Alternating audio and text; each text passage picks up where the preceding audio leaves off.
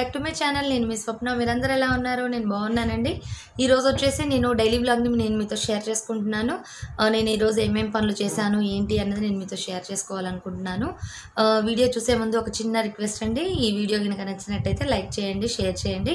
కొత్తగా చూసే వాళ్ళైతే ఈ వీడియో కనుక నచ్చితే సబ్స్క్రైబ్ చేసుకొని పక్కన ఒక బెల్ బటన్ ఉంటుంది, దాన్ని యాక్టివేట్ చేసుకోండి. దానివల్ల నేను ఏదైనా వీడియో పోస్ట్ చేయగానే మీ ముందు ఉంటుంది, మీరు వెతుక్కోకుండానే నా వీడియో.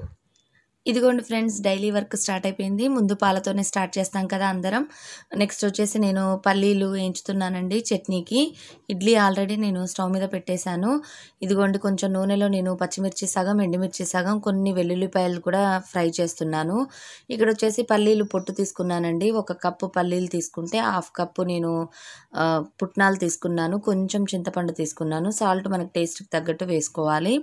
నెక్స్ట్ వచ్చేసి ఇక్కడ నేను తాలింపును కూడా ముందే వేసేసి ఉంచానండి. ఎందుకంటే మనం మిక్సీ తిప్పేలోపు తాలింపు చల్లారుతుంది. తాలింపు చల్లారకుండా చట్నీలో వేసుకుంటే టేస్ట్ అనేది మారుతుంది. ఇదిగోండి ఇడ్లీ కూడా చేసేసాను. ఇక బ్రేక్ఫాస్ట్ ఒకటే మిగిలిందండి. పిల్లలు ఇప్పుడు లెగడం లేట్ అయిపోతూ ఉంది, సమ్మర్ కాబట్టి కొంచెం టైమింగ్స్ అనేవి మారిపోయినాయండి. మళ్ళీ స్కూల్స్ స్టార్ట్ అయితే కానీ అన్నీ ఒక ట్రాక్లోకి రావు. ఇక్కడ వచ్చేసి నేను చట్నీ కూడా తాలింపు వేసేసానండి. ముందు రోజు నైటే నేను వంటలు చేసుకుంటున్నాను అని చెప్పాను కదా. కర్రీస్ అవి ముందే ప్రిపేర్ చేసి ఉంచుకోవడం వల్ల నాకు కొంచెం టైం అనేది సేవ్ అవుతుంది. దానివల్ల ఏంటంటే అడిషనల్ పనులు, ఇంకా ఇంట్లో చేయవలసిన పనులు అవి ఉంటాయి కదా, అవి చేసుకోవడానికి టైం అనేది దొరుకుతుంది. ఇక్కడ వచ్చేసి నేను చట్నీ కూడా ప్రిపేర్ చేశానండి. కంప్లీట్ అయిపోయింది. ఇంకా మిగిలిన పనులన్నీ నేను 1 బై 1 ఏమేమి చేశాను ఏంటి అన్నది చూపించేస్తాను. ఇక్కడ వచ్చేసి నేను ఎండుమిర్చిని తొడాలు తీసేస్తున్నానండి. ఎందుకంటే ఇవి చట్నీకి అటు ఇటు వాడడానికి అనమాట, తాలింపులకి వాటికి. ఇవి ఎక్కువ రోజులు ఉంటాయి కాబట్టి లోపల బూజు అనేది వచ్చేస్తుంది. మనం తొడాలు తీసుకొని వీటిని ఎండబెట్టుకొని ఉంచుకుంటే కనుక చాలా బాగుంటుంది. లేదంటే లోపల మనకు తెలియదండి, బ్లాక్ కలర్లో బూజులాగా వచ్చేస్తుంది. ఇక్కడ వచ్చేసి నేను లంచ్ అవన్నీ అయిపోయినాయండి. ఆఫ్టర్నూన్ ఖాళీగా ఉన్నాను కదా అని చెప్పేసి నేను ఈ క్లీనింగ్ సెక్షన్ అనేది పెట్టాను. నా దగ్గర చిన్న చిన్న బ్లెండర్స్ ఇవన్నీ ఉన్నాయండి. వీటిని కూడా నేను తర్వాత వీడియోస్లో నేను 1 బై 1 మీతో షేర్ చేసుకుంటాను. ఇవన్నీ నేను మొన్న ఎలక్ట్రికల్ వర్క్స్ అవి ఇవి చేయించాను కదండి, దుమ్ము అదంతా పేరుకుపోయింది వాటి మీద. అవన్నీ క్లీన్ చేసేసి నేను అంటే క్లోజ్ చేసి ఉంచుదాము, ఇప్పుడు రెగ్యులర్గా వాడట్లేను అని చెప్పేసి అనుకుంటున్నాను. అలానే ఈ క్లీనింగ్స్ కూడా ఒకసారి మీతో షేర్ చేద్దాము, కొన్ని టిప్స్ అని అనుకుంటున్నానండి. ఈ వీడియో కనుక నచ్చినట్టయితే లైక్ చేయడం మర్చిపోవద్దు ఫ్రెండ్స్. అలానే కొత్తగా చూసే వాళ్ళైతే ఈ వీడియో కనుక నచ్చితే సబ్స్క్రైబ్ చేసుకోండి. పక్కన ఒక బెల్ బటన్ ఉంటుంది, దాన్ని యాక్టివేట్ చేసుకుంటే నేను ఏదైనా వీడియో పోస్ట్ చేయగానే మీరు వెతుక్కోకుండానే నా వీడియో మీ ముందు ఉంటుంది. ఇక్కడ వచ్చేసి నేను స్పాంజ్ వైపుని తీసుకున్నానండి. మగ్గులో కొంచెం వాటర్ తీసుకున్నాను. ఒక కాటన్ క్లాత్ కానీ లేదంటే మైక్రోఫైబర్ క్లాత్ కానీ తీసుకోండి. నెక్స్ట్ వచ్చేసి నెయిల్ పాలిష్ రిమూవర్ కూడా తీసుకున్నానండి. ఇది దేనికి ఏంటి అన్నది కూడా నేను ఈ వీడియోలో మీతో షేర్ చేస్తాను. ఇక్కడ వచ్చేసి ఇది చిన్నదండి, 1 గ్లాసే వండే రైస్ కుక్కరు. ఇది మా తన్మయి చిన్నప్పుడు మా మదర్ కొనిచ్చారు నాకు. అది చాలా బాగా పనిచేస్తుంది. 1 గ్లాసే వండడానికి ఎమర్జెన్సీ టైంలో చాలా బాగుంటుంది. ఇదిగోండి ఇక్కడ నేను ఒక బౌల్లో విమ్ లిక్విడ్ 1 స్పూను, తర్వాత కొంచెం హాట్ వాటరు, కొంచెం వెనిగర్ వేసుకొని ఆ నీళ్ళని లైట్గా స్ప్రెడ్ చేస్తున్నాను. మరి ఎక్కువగా ముంచేయొద్దండి, ఎందుకంటే ఇది ఎలక్ట్రికల్ది కాబట్టి ఖరాబ్ అవుతుంది. నేను జస్ట్ అప్లై చేసేసి వదిలేస్తున్నాను ఒక పావు గంట. వదిలిన తర్వాత మనం స్పాంజ్ వైప్తో క్లీన్ చేసుకోవాలి. ఎంతవరకు క్లీన్ అవుతే అంతవరకు క్లీన్ అవుతుందండి. గట్టిగా రబ్ చేయొద్దు, ఎందుకంటే ఆ పెయింట్ అనేది పోతుంది. ఇక్కడ లోపల మీరు చూసినట్టయితే తడి అనేది అసలు లోపలికి పోనివ్వద్దండి. ఆ లిక్విడ్ మీద వచ్చే నురుగును మాత్రమే అప్లై చేసుకోండి. ఆ తడి అనేది పోతే లోపల ఉన్న హీటర్ అనేది ఖరాబ్ అయిపోతుంది. అలానే మనం నెక్స్ట్ వైర్ ఉంటుంది కదా, వైర్ని కూడా క్లీన్ చేసుకోవాలండి, లేదంటే అదొకటి డర్టీగా మిగిలిపోతుంది కదా. అలానే ఇది క్లీనింగ్కి కూడా కాటన్ క్లాత్ కంటే కూడా అండి, మనం మైక్రోఫైబర్ క్లాత్ అయితే అది తడి అనేది పోకుండా చేస్తుంది లోపలికి. లోపల వైపు మాత్రం క్లీన్ చేసుకునేటప్పుడు మనం మైక్రోఫైబర్ క్లాత్ని యూజ్ చేస్తే చాలా మంచిది. ఇదిగోండి ఇక్కడ నేను క్లీన్ అనేది చేసేస్తున్నాను. ఈ రైస్ కుక్కర్స్ ఇవేంటంటే మనం రెగ్యులర్గా వాడుకుంటూ ఉంటాం కాబట్టి వీటిని ఎప్పటికప్పుడు క్లీన్ చేసుకుంటే నీట్గా ఉంటుంది. లేదంటే చూడడానికి కూడా అసలు బాగుండదండి. అందులో ఇట్లా ఏమన్నా మరకలు, తర్వాత ఫుడ్ ఐటమ్స్ కనుక ఉంటే బొద్దింకలు అటువంటివి చేరుతాయి. దానివల్ల ఏంటంటే మనం ఎప్పుడైనా హీటర్ ఆన్ చేసినప్పుడు ఆ బొద్దింకలు బయటకు వచ్చే అవకాశం ఉంటుందండి. ఇక్కడ వచ్చేసి ఇది నేను చిన్నది కదా, ఇది రెగ్యులర్గా వాడను, అందుకోసం నేను పెద్దదాని పక్కనే ఉంచడం వలన దాన్ని అంటే అది ఉడికేటప్పుడు వచ్చే కొంచెం కొంచెం తుంపర్లు అవి దీని మీద పడిపోయాయి అన్నమాట. అందుకోసం నేను ఇది అంటే క్లోజ్ చేసి లోపల పెట్టేద్దామని చెప్పేసి తీసాను. ఇదిగోండి టోటల్గా అంతా క్లీన్ అయింది. ఇదిగోండి ఇక్కడ చూసారా, నేను దీన్ని గట్టిగా రబ్ చేస్తే ఏంటంటే మనకి గీతలు పడిపోతుంది అనేసి నేను నెయిల్ పాలిష్ రిమూవర్ని కొంచెం తీసుకొని ఒక దూదిలోకి కానీ లేదంటే ఈ విధంగా ఇప్పుడు మీరు వీడియోలో చూస్తున్నట్టుగా క్లాత్ మీదకి తీసుకొని మీరు ఎక్కడైతే జిడ్డుగా ఉంది, ఎక్కడైతే బాగా మరకలు ఉన్నాయి అనుకున్న చోట మీరు ఈ విధంగా గట్టిగా రబ్ చేయాల్సిన పని కూడా ఉండదండి. స్మూత్గా ఫినిష్ అయిపోతుంది మనకి వర్క్. అలానే స్విచ్ బోర్డులు అటువంటి వాటికి కూడా క్లీన్ చేసుకోవడానికి నెయిల్ పాలిష్ రిమూవర్ని వాడండి.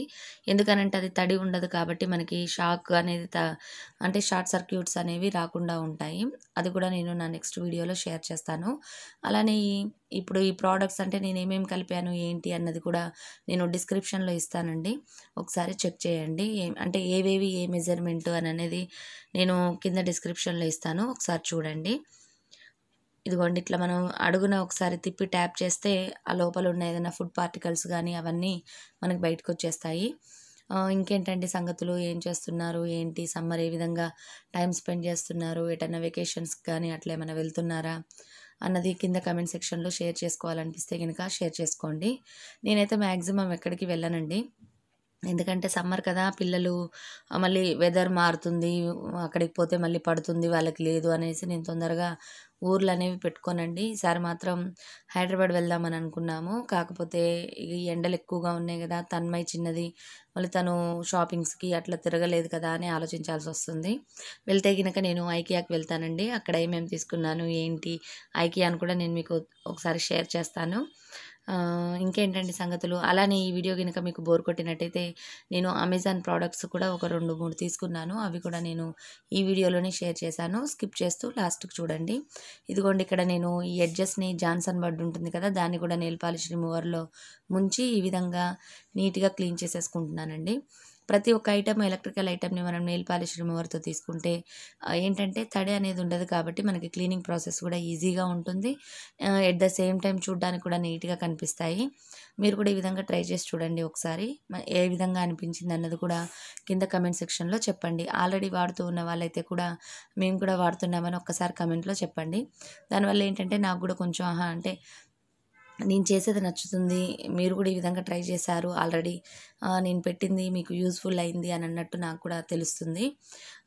ఇంకేంటండి, ఇప్పుడు నేను ఇంకో విషయం చెప్దాం అనుకుంటున్నానండి. సమ్మర్ మొత్తం ఇడ్లీనేనా అని అనుకుంటున్నారేమో. సమ్మర్ అంతా ఇడ్లీనే కాదండి, మార్నింగ్ ఇడ్లీ చేసుకోవడానికి ఈజీగా ఉంటుంది. ఈవినింగ్ టైము పిల్లలకి పునుగులు కానీ మనం దిబ్బ రొట్టె కానీ వేసుకోవడానికి చాలా ఈజీగా ఉంటుంది కదా. ఒకే పిండిని 2 విధాలుగా యూజ్ చేయొచ్చు. అలా కాకుండా మనం దోసపిండి మాత్రమే వేసామనుకోండి, దాన్ని ఇడ్లీగా ప్రిపేర్ చేయడానికి బాగుండదు కదా. అందుకోసమని నేను ఇడ్లీని ప్రిఫర్ చేస్తున్నాను. ఇక్కడ వచ్చేసి ఇదిగోండి అమెజాన్ పార్సల్ ఒకటి వచ్చేసింది. ఇందాక క్లీనింగ్ చూసారు కదా, టోటల్గా అన్నీ క్లీన్ చేశానండి. ఈ 2 ప్రోడక్ట్స్ వచ్చేసి కాంబో ఆఫర్లో ఉన్నాయండి. ఇవి 300 రూపీస్ పడింది. ఫ్రీ డెలివరీ ఉందండి. ఇది వచ్చేసి మనకి మెటల్ది అంటే స్టీల్ది, ఇది వచ్చేసి ప్లాస్టిక్ ఐటమ్ అండి. ఇదేంటంటే మనం షింక్ దగ్గర అంటే ఫ్లాట్గా ఉన్న ఫ్లోర్ మీద మనం దీన్ని స్టిక్ చేసుకుంటే మనకి ఏంటంటే సోప్ కానీ డిషెస్ అంటే స్క్రబ్బర్స్ కానీ అవి పెట్టుకోవడానికి బాగుంటుంది. ఇది ఒకటి తీసుకున్నాను. ఇది వాడి చూడాలి ఏ విధంగా అనిపిస్తుంది ఏంటన్నది కూడా నేను తర్వాత వీడియోస్లో షేర్ చేస్తాను. ఆల్రెడీ మీరు కనుక ఇది తీసుకుంటే ఏ విధంగా ఉందన్నది కూడా కింద కమెంట్ సెక్షన్లో చెప్పండి, అంటే యూస్ఫుల్ అవుతుందా లేదా అని. నెక్స్ట్ వచ్చేసి నేను ఇంకోటి స్టీల్ది టవల్ హోల్డర్ ఉంటుంది కదా, ఇది తీసుకున్నానండి. ఇది వచ్చేసి ఏంటంటే క్వాలిటీ కొంచెం పలచగా ఉంది, కాకపోతే స్టీల్ కాబట్టి చూడడానికి బాగానే అనిపించింది, అంటే క్లాసీగా ఉంటుంది అనిపించింది. ఈ విధంగా మనం కబోర్డ్స్కి కానీ షింక్కి కానీ పెట్టుకుంటే టవల్ని పెట్టుకోవడానికి బాగుంటుంది అనిపించింది. అలానే లింక్స్ కూడా నేను కింద ప్రొవైడ్ చేస్తాను, చూడండి ఒకసారి. ఇది వచ్చేసి నేను ఒక డిఐవైని చేశాను. ఈ డిఐవై ఏ విధంగా చేశాను ఏంటి అన్నది కూడా నా ఫర్దర్ వీడియోస్లో మీతో షేర్ చేస్తాను. మధ్య మధ్యలో వర్క్ అంతా ఈ విధంగానే నడుస్తుందండి. కొన్ని డిఐవైస్, కొన్ని ఇంట్లో పనులు, ఈ విధంగా అన్నీ నేను మీతో 1 by 1 షేర్ చేస్తాను. ఇంతేనండి ఈ వీడియో కనుక నచ్చినట్టయితే లైక్ చేయడం మర్చిపోవద్దు. మరిన్ని మంచి వీడియోస్తో మీ ముందుంటాను. Bye bye, see you, have a nice day.